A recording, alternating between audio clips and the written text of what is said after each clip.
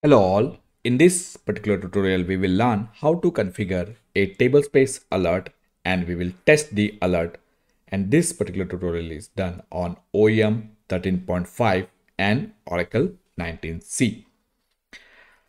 So now let's log into the OEM server. So let me open the OEM link and I'm logging as sysman.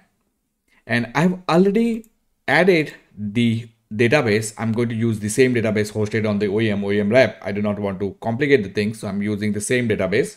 This is just for the testing. So I'm going to, if you see here, there is no incident, and there is no warning. So we are all good. So there is no warning, there is no incident. You can also look at the summary page, and here there is no incident and there is no warning. So all looks good. Now, what we are going to do is we are going to modify the threshold for the table space. So to do that, go to the targets, go to the databases, select your database.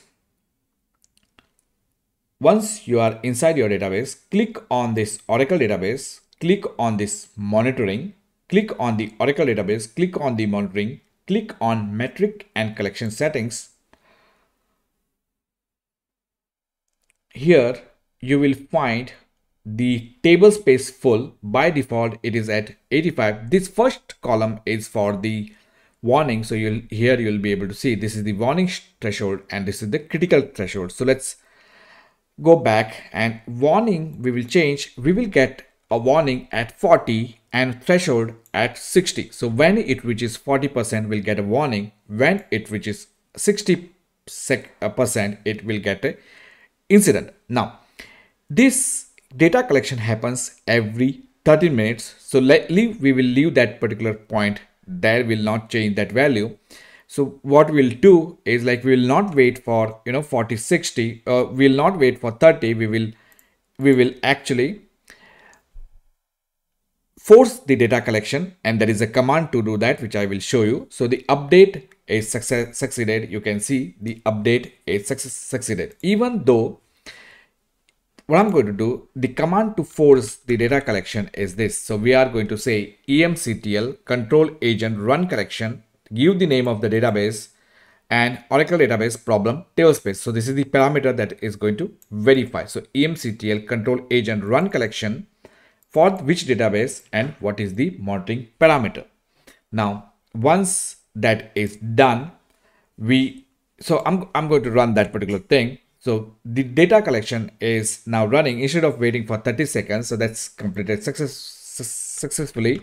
So instead of waiting for 30 minutes, and let's look at our summary, and you can see that neither we have any incident and neither we have warning. And that is because if you see, if I run this particular query, I do not have any table space where use percent is greater than 20 or greater than 40, where we'll get a warning, or greater than 60 will get an incident. That's what we have configured. So now what I'll do is, like, I'll create one table space of 10 MB, small table space.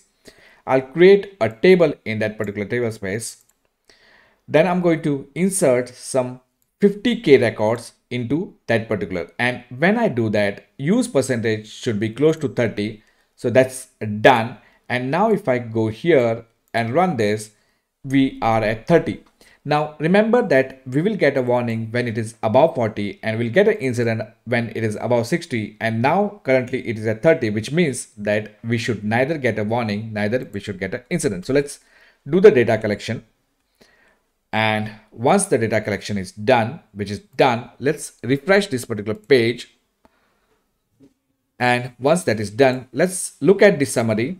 And you can see neither we have any incident, neither we have any warning. We can also verify that at the database level. So go to the databases, and here you can see that neither we have any incident or any warning. All good. Now what I'm going to do is I'm going to add some more records so that it crosses the 40% threshold, which will initiate a warning. So let's do that. That's done. And now if I run this particular query, this value should be at 50, which has crossed the 40 warning. Let's initiate the data collection and let's go back, refresh the screen and give it a minute, or click on the summary, give it a minute. So I was expecting it to generate a warning, but for some reason it has not generated the warning, which is not a problem. So let's go to the targets, go to the database, select the database, and let's go to Oracle database monitoring, and this time we'll click on all metrics. And if I go down here, I should be able to see that a tablespace full warning has appeared. So we have got a tablespace full, and if I click on that, then you can see that this particular tablespace is now at 50 and it says that we have got a warning.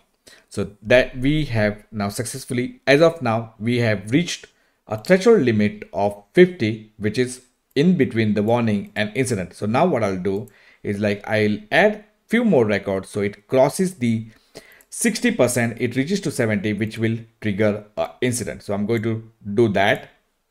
Once that is done, I'm going to initiate a data collection.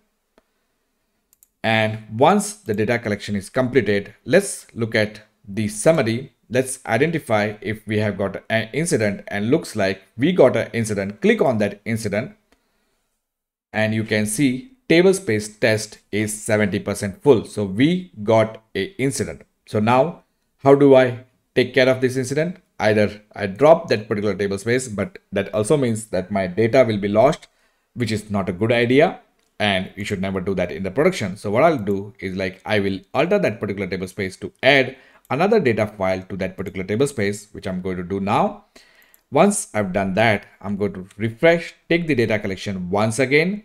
And once I've done that, I'm going to look at the summary and let's see if I got, and you can see that incident is no longer there. That incident is gone.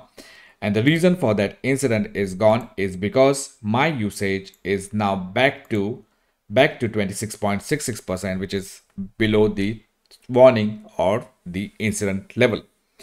I hope this tutorial was useful. In this particular tutorial, we learned how to configure the tablespace alerts, how to modify them, how to look at those alerts, and how to simulate the test. Thank you for watching and see you in next tutorial. Till then, keep watching the channel, keep enjoying your life, and if you like the content on my channel, do subscribe to my channel. Thank you for watching and see you in next tutorial. Bye bye.